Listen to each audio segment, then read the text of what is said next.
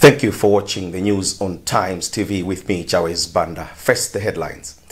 Distribution of the 192 doses of the AstraZeneca vaccines to district hospitals across the country to start next week. This year's Independence Day celebrations chairperson says funds that were unused in organizing the event will be returned to account number 1. And in other news, a Form 4 dropout, Colin Nkosi, has made a mini hydropower plant. We have these and other stories. Please stay with us.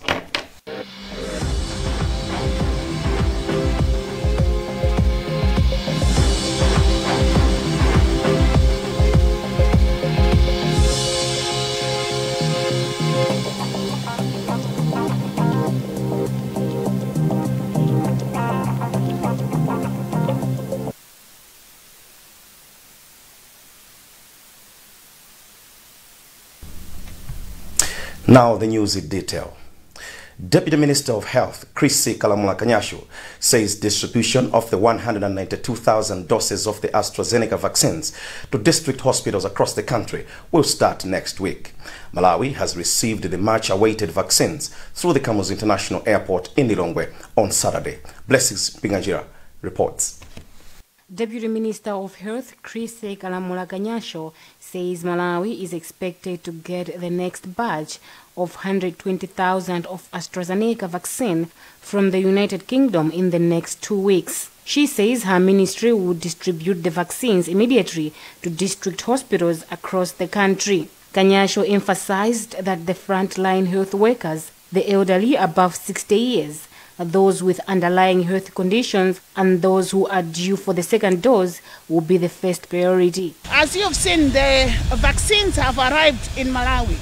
Next week, the distribution of vaccines will be in full force to all district hospitals so that all Malawians should get the vaccines. European Union Head of Cooperation in Malawi, Ivo Hofkens, expressed optimism that the vaccine will go a long way in protecting lives of Malawians. This is the result of a decision of the European Union leaders of government and heads of state last May to start sharing the surplus of vaccines that we have in Europe. So France is here the first one that shares the vaccines they have.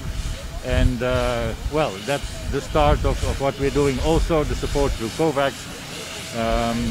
This is of course also in the interest of Europe, as it has often been said, nobody is safe until everybody's safe. So our support to Malawi is also in our own interest. Currently, 382,000 people have received the COVID-19 vaccine and 1,439 people have died.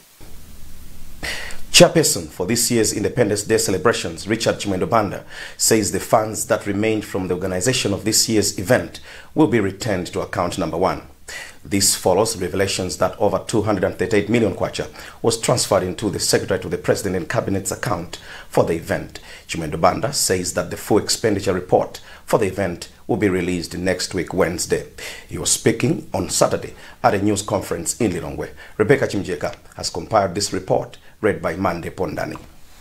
According to Chimwendo Banda, the total cost for the whole Independence Day celebration expenditure is 87 million kwacha out of 243 million kwacha that was initially budgeted for the celebrations. Chimwendo says government has managed to save 156 million kwacha that will be retained to account number 1. Banda clarified that the 238 million did not go into personal account of the Secretary for the President and Cabinet, Zangazanga Chikosi, as some people may think. He said the funds went into the office of the President and Cabinet bank account.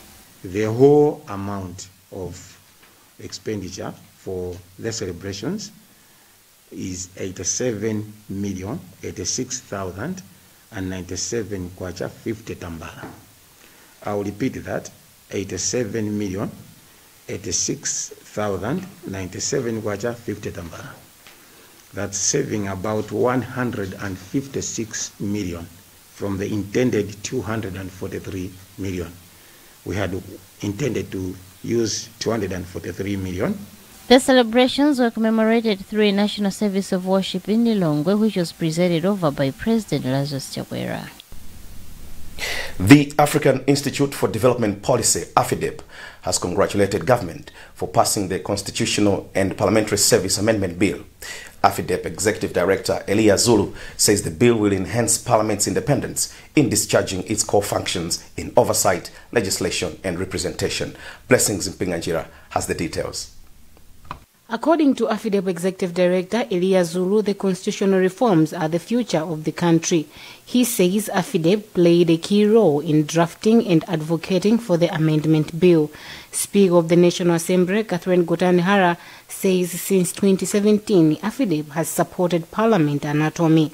The new constitutional amendment will strengthen Parliament as an institution to effectively perform its critical functions and enhance transparency and accountability. It was passed during the just-ended sitting of Parliament.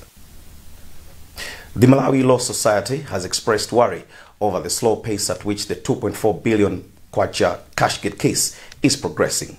Malawi Law Society President Patrick Mpaka was reacting to developments that the judiciary is yet to identify a judge to handle the Cashgate case involving former Budget Director Pompeo and others. Supreme Court and High Court Registrar Gladys Gondwe disclosed this in an interview with Times. Deogracia Simana has compiled this report, read by Blessings Mpinganjira. Former Budget Director Pompeo and 18 others are answering a 2.4 billion Kwacha Cashgate case. The case commenced in 2015 and Justice Esme Chombo handled it until June this year when her tenure of office came to an end. The case has now taken over 5 years. Chombo referred the case to the Judge President for direction, but Supreme and High Court Registrar Gladys Gondwe says no judge has been identified yet to take the case. Gondwe says a judge may be identified by the end of next week. Before she retired, the accused challenged Justice Chombo to rescue herself from the court, but she dismissed the application in May this year. President Lazarus Chakwera has since appointed Chombo to Democratic Mission. A Form 4 dropout, Khaled Nkosi, from Bondera Nyirenda village in the area of traditional authority Kampingo Swande in Mzimba, has made a mini hydro power plant which is generating between 250 to 300 volts of electricity. Named after the river that passes along the village, Kasangazi Hydro Power generates power using water gravity that goes through pipes from a dam he dug from the river. Sam Kalimira explains in this exclusive report. Nkosi, whose house recently caught fire due to high voltage, used maize meal motor planted at the power station a kilometer from his house down the river, said he is happy that his dream is coming to pass after connecting 28 houses with electricity. This is the main source of power, which is generating 250 to 300 volts, supplying to 28 houses. However, Nkosi said his power station can generate close to a megawatt of power and can supply to over 900 houses. He then asked the government and well-wishers to support him to further his education so that he improves the hydro power system. Mapolo abwino tilibe komaso malo abwino tipakazikisidwe magezi pacific. We do not have standard poles and a powerhouse. We also use substandard wires which affect the operation. Kumapata khala wina akatatithandiza ndi mawaya akulu zikhoza kutithandiza. The local generated power is currently supplied to Kasangazi Primary School, and according to the head teacher for the school, Chanduwira Chavinga, teachers teach standard 8 learners even during odd hours. But Minister of Energy Newton Kambala, who visited the system, said as an engineer he has observed that Kasangazi mini hydropower is able to generate 30 kilowatts. Kambara said the government has plans to support the local grid to cover areas where the main grid of electricity supply corporation of Malawi is not covering. One of the reasons why we came here as government is also to make sure that the systems that we hear about are safe for people that are using the systems. We would like to promise here that as government will make sure that we participate in this initiative to make sure that we improve what we have seen. Meanwhile, a 200 million Jersey Community Hydroelectric Power Project has stalled in Nkatabe Northwest constituency due to resources constraints. Executive Director Hastings Mukandavire pleaded with Kambala to support the community, saying once it is completed, it will connect 240 houses, 3 primary schools, and 1 maize mill. We expect more than 100 million kwacha for the project to be completed, but what we have raised so far is less than a quarter. We have only raised about 20 million. So we still have a long way to go for us to complete our projects. Malawi has only 11% of people who are connected to the ESCOM grid and 18% of those who are using solar power. You're watching the news on Times TV. We'll be back shortly after this break.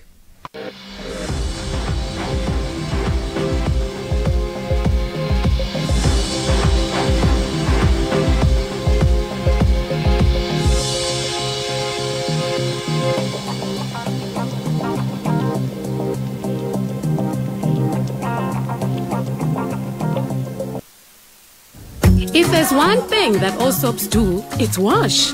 From buckets to basins, bathrooms to streams, and everything in between. All soaps wash.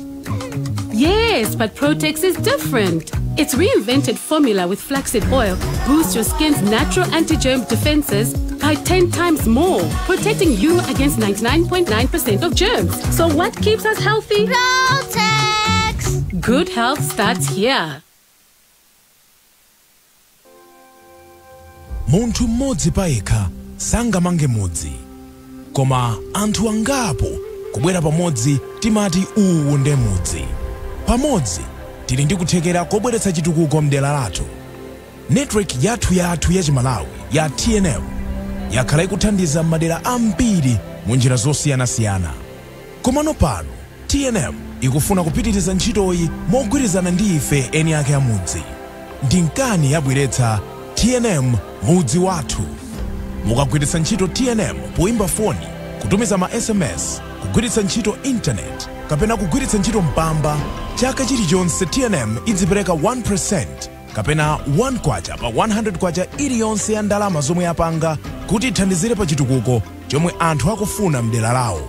Tikabwera pamodzi ndi kugwirizana chimodzi, tikhonza kupanga zazikulu mmudzi wathu. TNM mudzi wathu. Umodzi unamanga mtolo. Ndondomeko zidzatsatidwa.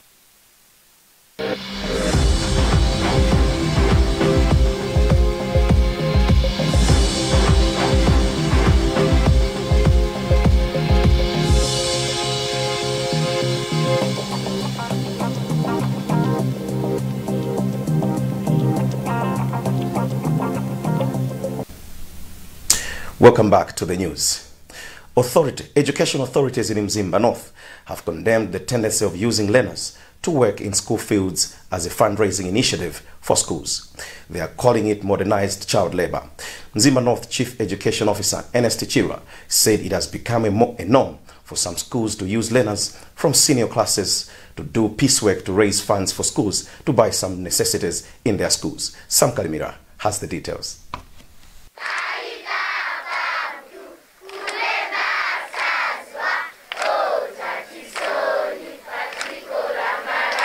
Chirwa sounded the warning after Member Parliament from Mzimba North, Yamia Chihana, raised an alarm on the practice which, according to the MP, is common in schools from remote areas. Chirwa said learners are allowed to work at the schools, such as cleaning at the campus, digging latrines and other small activities, but not working in the fields or doing any other hard work. He said schools should find other means of sourcing funds by engaging communities and not sending learners to do piecework for school. Any learner should not be used to do some piecework for the sake of raising money for the school.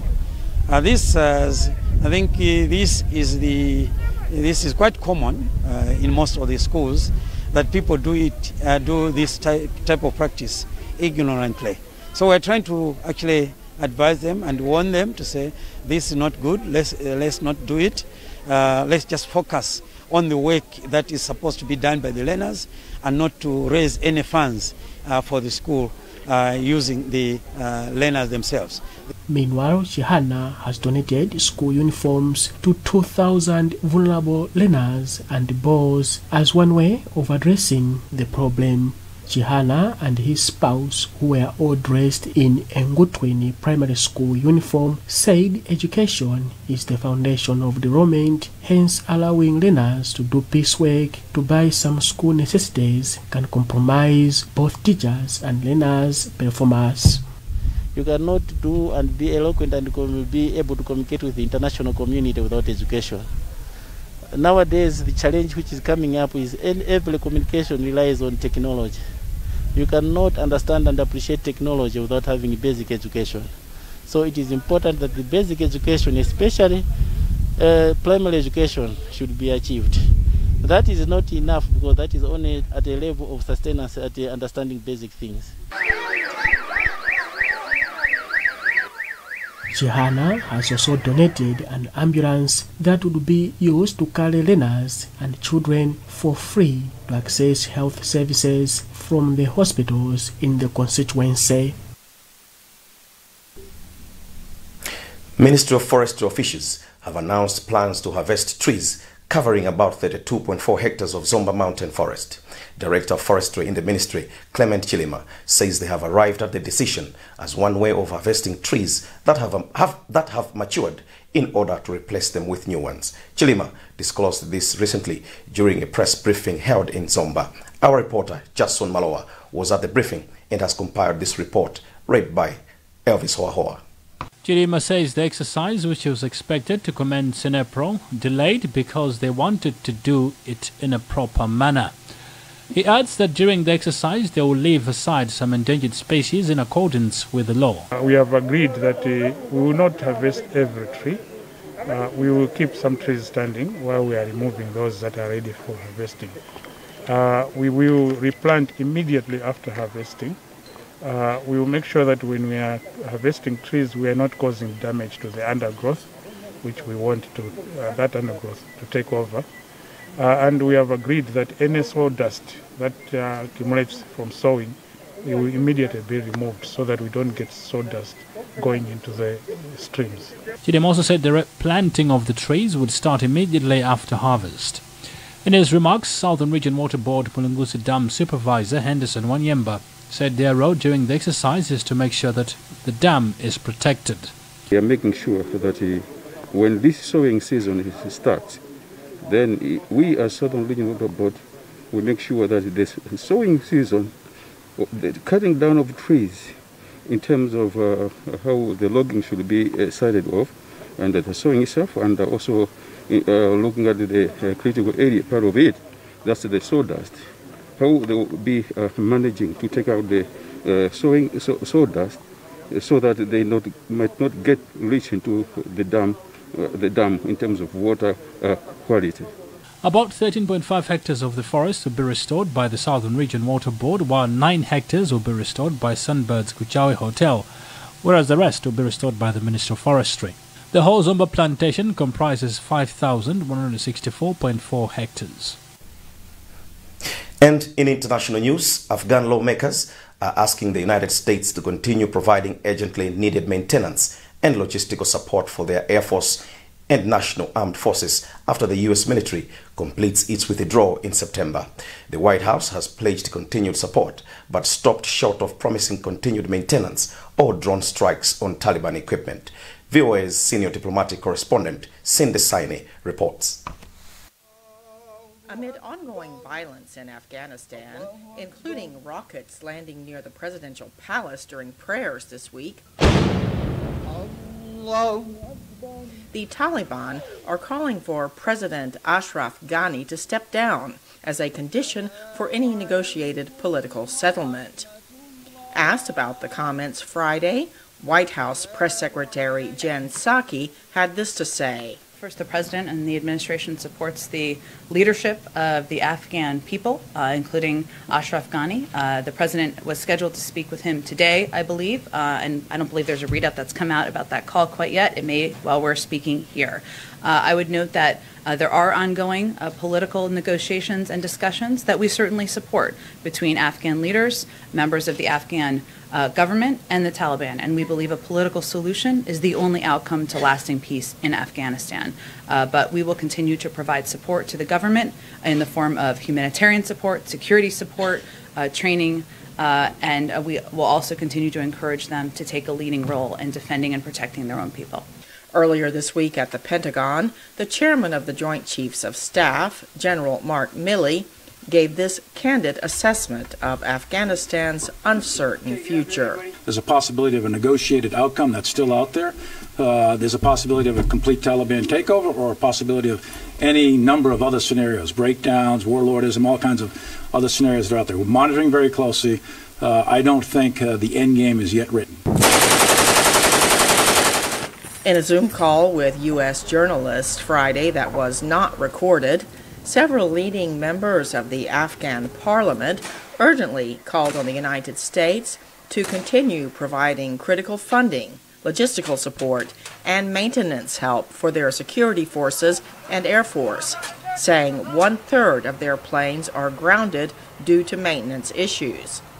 They also asked for more U.S. drones to attack Taliban equipment. Afghan lawmakers said the problems would only get worse after U.S. forces depart in September. Cindy Sain, VOA News. That's the news for now, but before we go, a recap of the headlines. Distribution of the 192 doses of the AstraZeneca vaccines to district hospitals across the country will start next week. This year's Independence Day celebrations chairperson says funds that were unused in organizing the event will be returned to account number 1. And in other news, a Form 4 dropout, Khaled Nkosi, has created a mini hydropower plant. Remember, you can get more on these and other stories by visiting our website, www.times.mw, liking our Facebook page, Times360 Malawi, and following us on Twitter at Times360 Malawi. Remember to wash your hands regularly, observe social and physical distance, and mask up. Please stay safe. You have been with me, Chawes Banda. Goodbye.